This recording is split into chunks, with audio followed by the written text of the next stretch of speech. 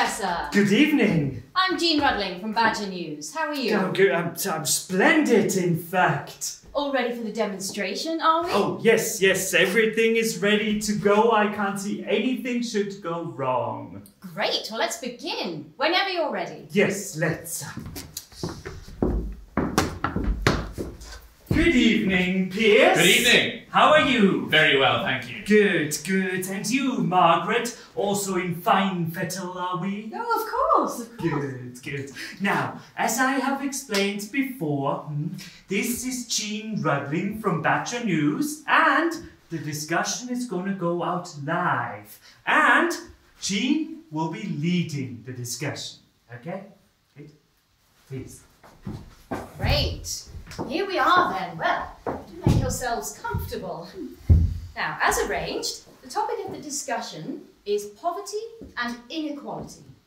You'll both have very different views, of course, but that's all part of the fun. We may even disagree, or should I say, beg to differ, but that's no reason to get upset, right? No, of course not. No, we're all adults.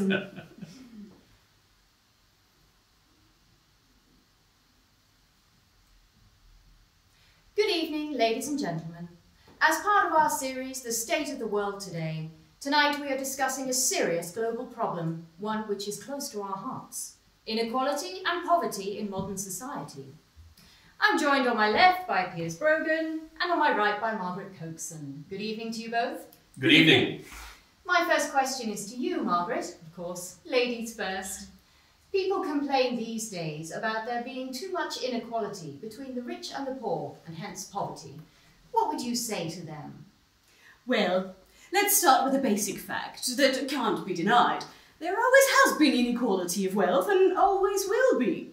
Even in the earliest tribal societies of hunters and gatherers, some people have proven to be more successful than others, and maybe more intelligent, and will work harder. This is genetically determined. Would you agree with that assessment, Piers? Yes, to a point. But inequality of wealth or status does not mean poverty. If we look today at tribal societies, we will see that there is almost no poverty as we would understand it. Despite inherent differences between members of the tribe, the strong look after the weak. For example, as Margaret I'm sure would be the first to admit, in hunter-gatherer societies, the hunters protect the women and children. Do you agree, Margaret? Well, this is a very rose-tinted view of early societies. I mean, even today we have matriarchal societies where the women do the gathering and the men stay at home. But it is true to say there will be better and more competent human beings, men or women. That seems to make sense, doesn't it? Yes, it may seem to make sense, but I think it's important that we place Margaret's noble savage in context. She's talking of a time before agriculture, Cain killing Abel and everything that followed, the spread of the written word, cities, in fact everything we would call civilization. And incidentally, the rise of massive surplus wealth and patriarchal hierarchies. And you must admit the Enlightenment, the Industrial Revolution, science, technology, your computer, and the washing machine. And climate change and destruction of the environment. So it was all downhill all the way, was it? What are you, some kind of anti-civilizationist? Oh, what's that supposed to mean? Sounds like gobbledygook to me. Well, yes, I think we are in danger of losing the thread here. Yes, indeed.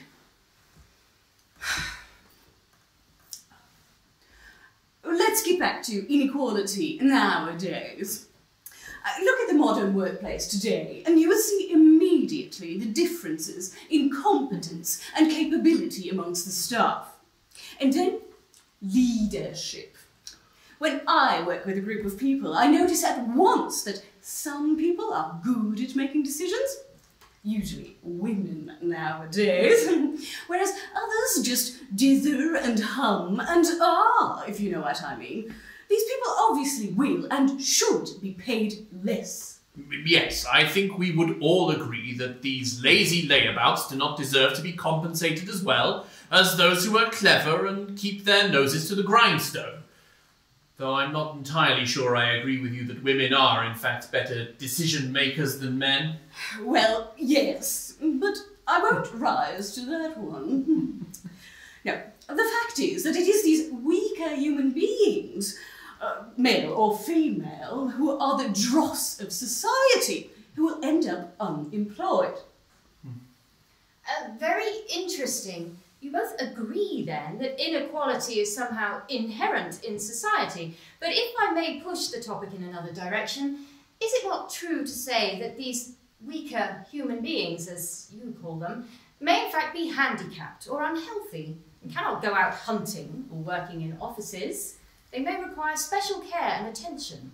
Well, what about them, Margaret? Well, sorry, but that goes without saying. I mean, naturally, we're going to need some sort of social net to make sure the weakest and poorest do not end up on the streets begging or dying of illness or starvation. We all agree on that. And then I don't think that either of us would claim to be social Darwinists of the cruder variety.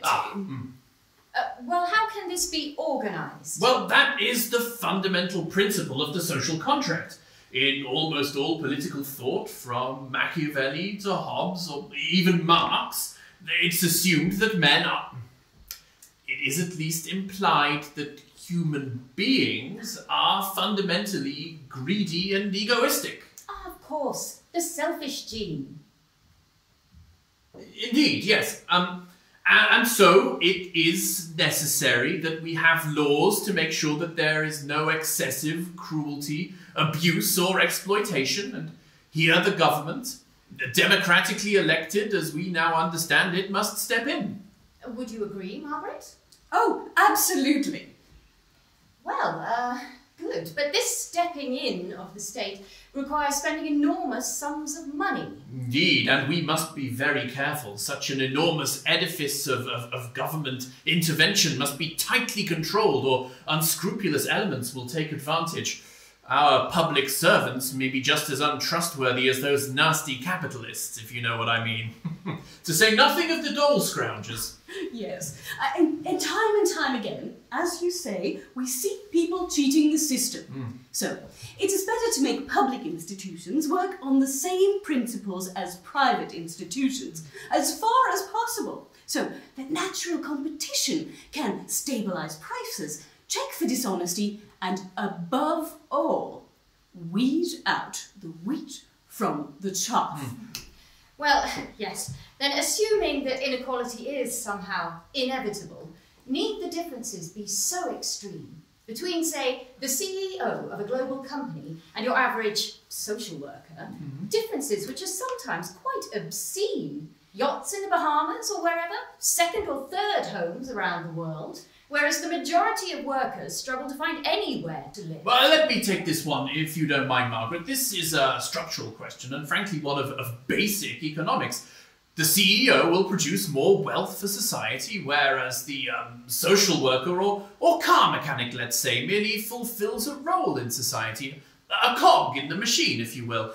Naturally, the CEO, who must bear massive responsibilities, will be highly educated, and he, or indeed, yes, occasionally she, must be of the highest caliber. Every company must attract the top talent. Yes, indeed. And even at a national level, each country will need to compete for the best. If a UK company doesn't offer high enough salaries, the really bright people will go elsewhere. To the US, for example. Oh, God forbid. Well, excuse me, but shouldn't this imbalance be modified by taxes? Oh, tell that to the fairies. First of all, there are an infinite number of ways to avoid taxation, to say nothing of the current leader of the free world. And second, statistically speaking, any political party that proposes raising taxes will lose elections. Socialism is a dead duck. Well, I can't help agreeing with that. I would even go further and state categorically that any country that tries to increase the power of the state in order to redistribute wealth is bound to fail. I mean, look at Soviet Russia previously, or Venezuela today.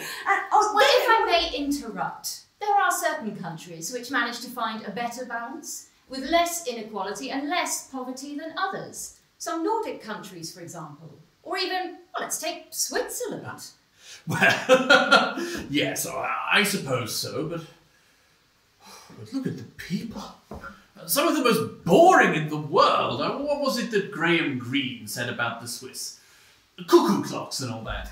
Oh, come on. That's old hat and not even true. They were invented in southern Germany.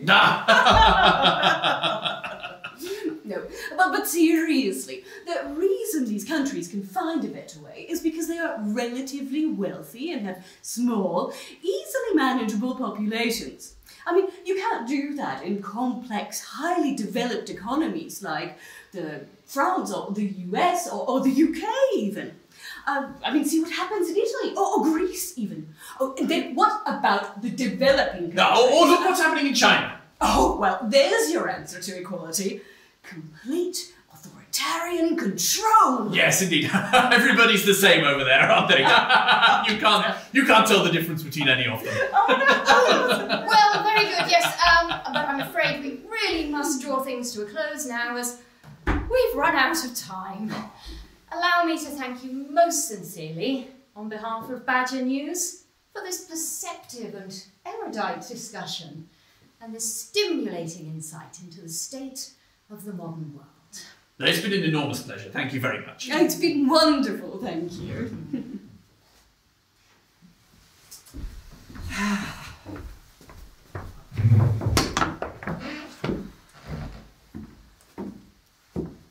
Brilliant, Professor.